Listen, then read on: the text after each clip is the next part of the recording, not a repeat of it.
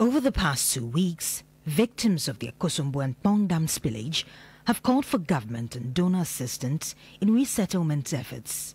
The minority in Parliament has proposed a relocation of victims to the stalled Saglemi housing unit despite its structural deficits. Deputy Minister for Information Fatimatu Abubakar at a media briefing indicated that tests are being conducted to determine if the affected areas are conducive enough for resettlement.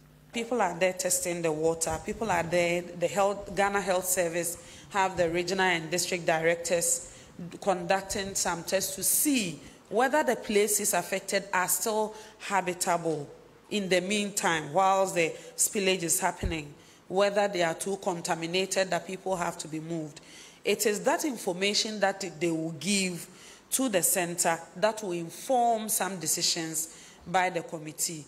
She clarified that the safe havens provided for victims are temporary and that if relocation is necessary, it will be communicated. There are chiefs, there are leaders, there is so much involved in moving people from their social and cultural habitat, away from their property, away from their farms and all that. If the need arises for such a conversation in the future, we will still create the platform for us to have that conversation.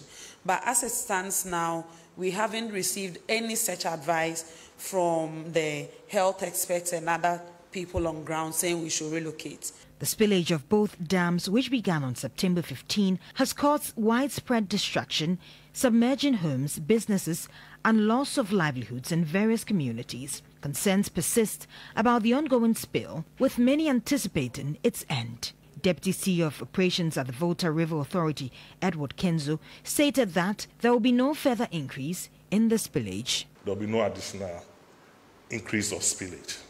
We are tracking the data that is coming, and we are going to control the gate per the data that we receive.